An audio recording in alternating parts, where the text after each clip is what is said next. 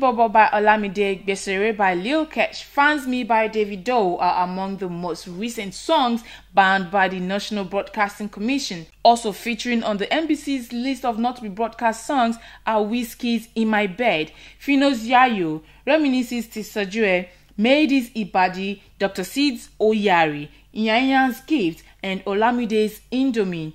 The ban implies that the songs will not be played either on the radio or television.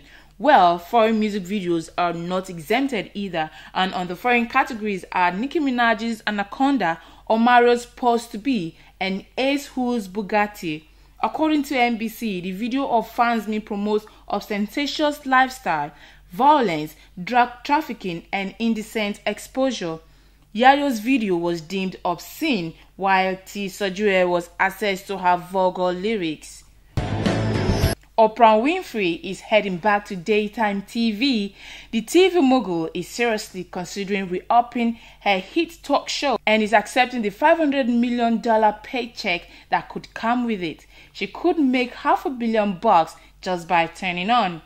ABC want her, but only if they can buy out her own network. A source said Oprah misses being the queen of daytime talk show, that if she were back on air, fans would make her #1 in a heartbeat. However, the new deal could be announced in January 2016.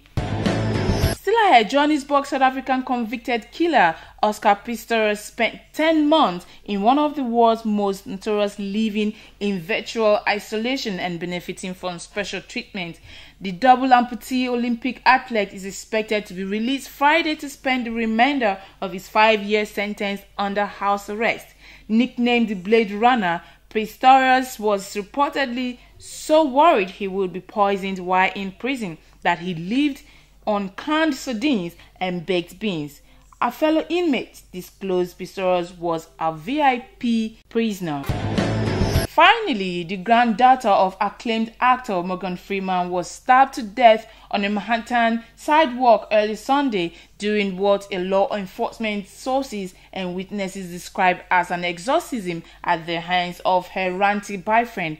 The killer yelled as he plunged a hunting knife into the 33-year-old Edna Hines' chest, according to witnesses.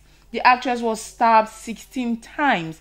Hence, whose grandmother, Jensetta Brashaw, was Freeman's first wife, was attacked on West 162nd Street near Nicholas Avenue, a few buildings from where she lived, cops and sources said. Freeman, 78, issued a statement soon after the attack. Lamar Davenport was arrested on Monday and charged with second-degree murder in her death. And that's it on Quick News. You can click to watch subsequent videos, like and share. Don't also forget you can subscribe for free on the subscribe button below. Thanks for watching.